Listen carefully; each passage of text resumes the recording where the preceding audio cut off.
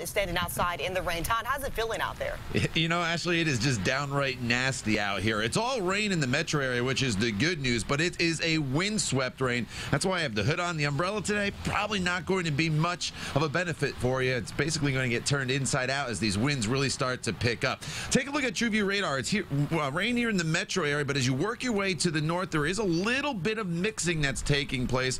But as Ashley will tell you here, as the warmer air starts to work in, we are going to see all that change over to rain briefly before we start to bring in the real cold air this afternoon, Ashley, and that'll change all this rain eventually over to snow. But again, it's all rain down here in downtown Indianapolis, and it is nasty because these winds, they're really starting to pick up as well. Yeah, and actually, if you have the Storm Shield app or our Snowcast app, what you're going to notice here is that you're going to have these watches and warnings that are out throughout the area. As you get a view of what's happening here, you'll notice that Westfield, you're under a winter weather advisory. That's what's in purple. In white is the warning. Those warnings go into effect at 10 a.m. And we also have some blizzard warnings because gusty winds will be an issue. The good news here is that we'll have that heavy wet snow, and that heavy wet snow will not move much for many of us, but some of us will actually get in on some gusty winds that will blow some of that snow. All right, so here's the massive view of things. The moisture kind of creeping in from the south, the colder air starting to move into northern Indiana. As a result, some areas getting in on a bit of a wintry mix.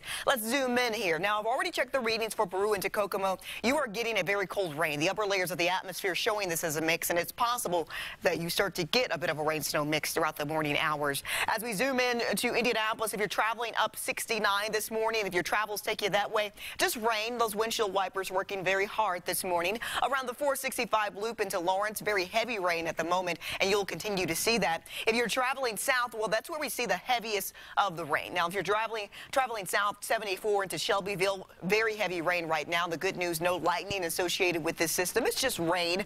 If you're traveling 70 into Mooresville, you're going to deal with that rain as well. So let's plan out your day. How long will you deal with rain? Well, most of the morning, it's rain for us. The northwest quadrant of the state, you are first to see that transition from rain to snow.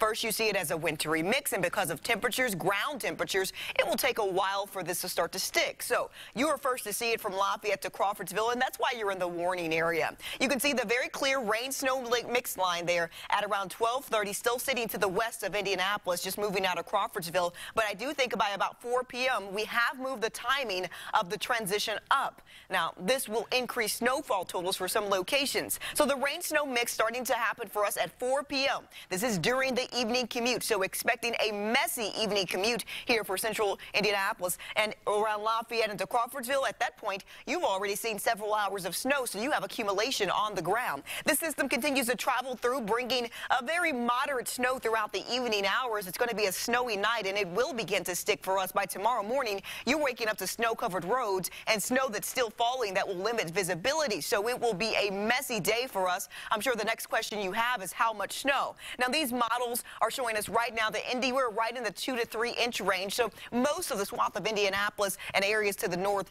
we're saying 2 to 5 inches because of this line is so close. You see where we see the 4 to 5 and even 4 to 8 inch snowfall totals around South Bend, because this system really has this very sharp cutoff line to where it's bringing quite a bit of snow to where it's going to lessen the total. So if you're in the northwest quadrant of the state, you'll need the shovel. For central Indiana, I think we're expecting a minor mess. We are in the 2 to 5 inch range, but Indy, I think we're closer to the low register of that range. Now, if you're further north, you get a little higher. As you get a view of what's happening here, 37, a wet start for you in Indianapolis, and then that range starts to transition by the evening hours here. This evening, I do think most of us are getting in on snow. 7-day planning forecast will show this will not last for us for a long period of time. By tomorrow morning, it's winding down. Tomorrow afternoon, it's out of here, and we dry out and warm up for the weekend, which is good news. After you head out the door today, just know it's a weather alert day. Use caution.